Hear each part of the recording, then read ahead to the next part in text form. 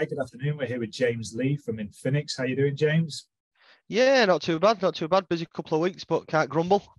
Good stuff. Thank you very much for joining us today. Looking forward to the interview and learning more about what you do, what you've been up to. So if you could just kick things off and let us know a little bit about who you are, what it is that you do, and how long you've been doing it for, please.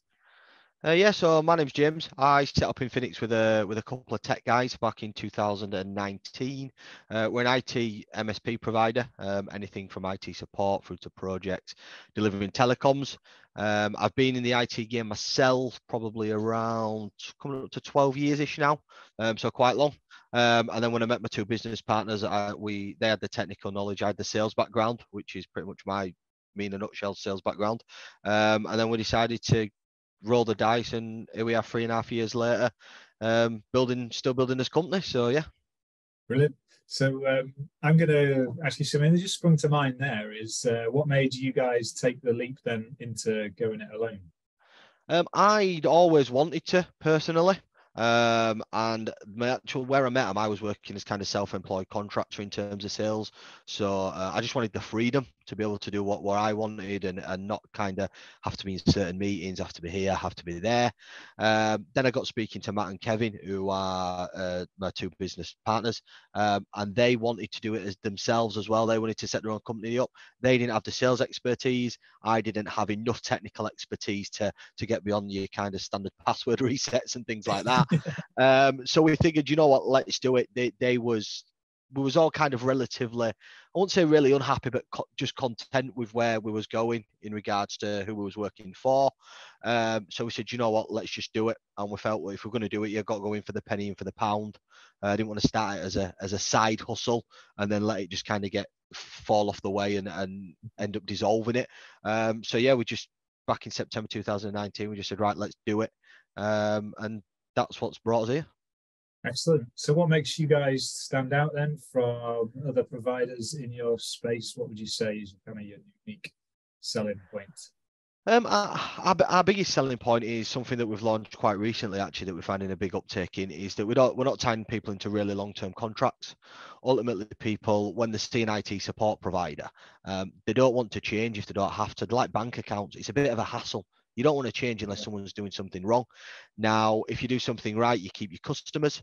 If you don't, you lose them. So that's probably one of our biggest USPs when we're approaching new businesses that don't really know us. We're not a soft cat of the world. We're not a CCS Media. We're not a computer center. We don't have an Amazon marketing budget or Microsoft. People hear from us from word of mouth, cold calling, that I'm a big fan of. And just basically having chats with them, seeing what improvements they can see, and then saying, look, well, why don't you take the chance with us? Why don't you run with us? We'll give you a 30-day rolling contract. If ever you're unhappy, you can move wherever you want. Predominantly they don't, in our experience. So I say that's our USP. Our tech guys, they're very meticulous in what they do. They don't just resolve problems saying, right, your computer's working now. They really delve down into finding out what the issues were, prevent them happening again. Basically, so we have to do less work too, but it's also easier for us, for our customers to just get on with what they want to do and make money. Good stuff. So what's your business journey been like then over the last 3.5 years? It was tough, obviously. I don't like to bring up COVID. I think if anything in the IT sector, we're probably one of the few industries that came out of it kind of smelling. I don't like the term smelling of roses, because it was tough for everybody. But people had to adapt their technology solutions, how they was running their IT, and how people could work very quickly. So they leaned on us, they leaned on professionals. So yeah, it was tough, that come. One of the biggest things that's helped us grow today, which was to be able to pitch for projects and win them, was the government's introduction of the bounce back loan. We was going pretty well up until obviously lockdown and everything come in. Yeah. And then we could get this to demonstrate where we was going as a business, but that just eased us cash flow. At the start of things, we were throwing his own money in to finance deals and waiting to get paid, and like every business owner does, we knew what we were setting out for. So when they released it, when they offered the bounce back loan and we qualified for one, it's basically it's allowed us to grow a lot faster than we wanted. or that we dreamed of. We wanted to grow that fast. It's just we were realistic in what we was doing. So yeah, that hit. And then things kind of snowballed. People needed laptops, they needed them setting up, they needed VPNs, they needed this support because they didn't have someone in the office that could just Google. They needed someone that could connect remotely to the users at home if things weren't working. So yeah, we did pretty well out of that. People needed more agile phone systems, not where you have to take your desk phone home and plug it in somewhere, or have you got space for it? So we saw a lot of people moving to our 3CX solution, so people could use it on the mobiles or on the desktops. So yeah, and then after that, we just kind of kept working with those businesses without getting that position, and that's our growth, in a nutshell. Yeah. So you've managed to obviously grow over the last 3.5 years. It's good to hear that bounce back loan has helped and been able to provide that platform for being able to grow. Yeah, absolutely. We've grown pretty substantially. I'm looking at different areas this year. I'm a big fan of turnovers, vanity, profit, sanity, and cash is king. If you're not getting paid, if you're selling £1 million worth of stuff, but the cost of sales 1.2 million, we focus now on obviously the support aspects. But yeah, I had a target for us as a business from being in sales and knowing what we could do, of having £1 million in sales in maybe his 5th year was my hope. We managed to do 1.4 in his 3rd full year. So the growth's been good. That's not just on us, that's on certain distributors, certain supply chain working with us to grow. There's a few that have made it hard for us that are knocking on our door now. We've grown and want to do more with us, and we're staying loyal to the ones that we have really, that have helped us grow. But yeah, the growth's been a bit of a whirlwind at times, but yeah, fun, challenging.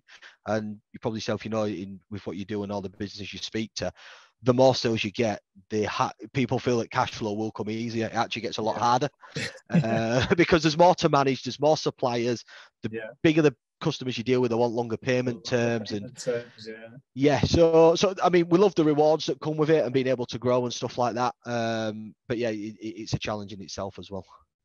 Stuff. I'm going to say, reflecting on your challenges going forward, what the future looks like. But is that a summary of where you're at in terms of what the future looks like, growth and cash flow challenges? I think from a challenge perspective, it'll depend on our customers and industries. There's a lot of layoffs at the moment going on in different industries. People, because of the stuff that people read in the media and stuff like that, they're putting off buying.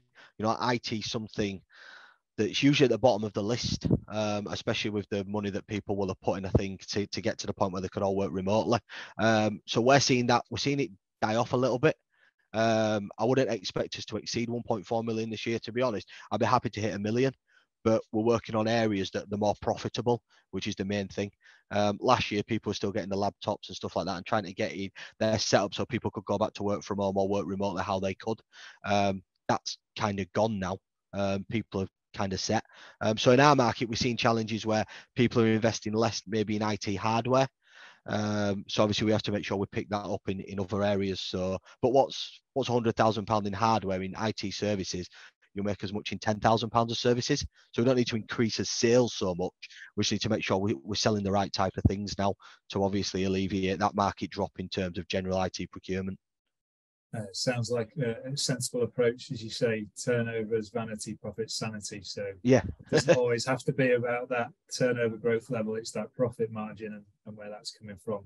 Not having to always look externally to do that. It's working with what you've got to improve, which can sometimes be easier. And that reoccurring revenue, the stuff that is there on first day of month, because someone's in a rolling contract and they ain't give you your notice, so you invoice them again and they're happy. Which touch wood, people aren't leaving us, and hopefully that doesn't change. I imagine when this goes out, everyone will probably start trying to go after us customers. we do have some in longer term contracts that wish to do that. We we're an MSP that gives the end user the choice. We've got pay as you go. We've got the fixed term contracts where their prices won't rise for however long they're in. And then obviously we've got the rolling monthly one where if we get a price increase, their price goes up. It's as simple as that really. So yeah, it's focusing on the right areas and hopefully we'll get where we need to be. There's a lot of value in your business if you've got repeat repeat customers. One for your sanity, Yeah. and two as an actual figure in terms of what the business is worth. If you've got a good customer base that's on a monthly regular contract. So taking all that in and reflecting back, what would you say so far is the biggest lesson that you've learned to date since being in business? If there's one. The biggest lesson was probably the first IT support customer we ever took on, and it's to only date the one that's not still with us, and that was through our choice. We bent over backwards. We wanted that first contract, sure, like a lot of businesses. Yeah. We didn't overpromise and underdeliver, but we come in at a price point probably that didn't value what they wanted. So they were underpaying. Then, even though they signed a contract, we had issues with saying, oh, well, we need it sorted at this time, even though it's 9 to 5. So the biggest lesson is probably, even though I used to do it from a sales background with bigger MSPs that I worked for, is just making sure that everyone's singing off the same hymn sheet before anything's signed. Otherwise, it just becomes a big dragged out battle of, you signed this, well, we're blaming you and stuff like that. That is probably one of, if not the biggest lesson to date. The second one is probably just to make your decisions quickly, don't fester. We did that a lot at the beginning in regards to should we do this and just sat on the fence. This will probably go. We had a member of staff we thought we were going to be great. We hired him, didn't work out. We had to make that decision. We really liked the guy, but we had to make the decision quick on the basis of the business, so he stopped costing us money to kind of pull the plug. He took it pretty well, in fairness, and he understood why. But yeah, they're the two big lessons. Obviously, make sure your customers know what they're signing up for, and you're all off the same hymn sheet, and make decisions swiftly. And then just get on with the stuff that makes you money. That's good lessons shared there. Thank you very much for that. So what inspires you to do what you do? Could be people that you work with, your friends, your family, anything you read or listen to. Feel free to share. I mean, I suppose it is family, obviously, having that. Not so much money. A lot of business owners will tell you in the first, we're only in 3.5 years, I could earn probably a hell of a lot more just selling for some big IT MSP. In regards to earnings and stuff like that, but it's just the freedom, that bit, the ability to obviously, pick your kids up from school if you need to at the last minute, nip out and get them. If to say, oh, Dad, can we go get tea tonight? I can make sure in my diary that as long as notes in there that's really important that can't be moved, that we can do that. So yeah, it's probably more just that is probably the biggest inspiration, but I suppose it all comes back to money. Everyone's in it for, unless you're running a charity, you're in it for money. In it for money because you want to retire as early as possible, you want to have a comfortable lifestyle, you want to be able to take your kids away, get them what they want and things like that. So yes, while it's all orientated kind of around family and being able to enjoy the smaller moments as they get older, I suppose it all comes back to money and just making sure that we we continue to grow, and there's enough of that bottom line for all of us to, once we've paid everyone else, to have the lifestyles that each individual wants, and we all want different ones. So yeah, true. Well, without the money, the fuel, there's not the opportunity to provide for your family, is there? So yeah, you're right in that respect. Thank you. So lastly, in terms of latest news around what you're up to, I mean, you've covered a fair bit in what you've talked about, but is there anything in terms of sharing latest opportunities, or even if it's just a website, feel free to let us know. No, I mean, like I said, people can, as websites infinics.co.uk, they're welcome to have a look at it. I mean, we kind of do all things tech. We're having a bit of an overhaul with the website.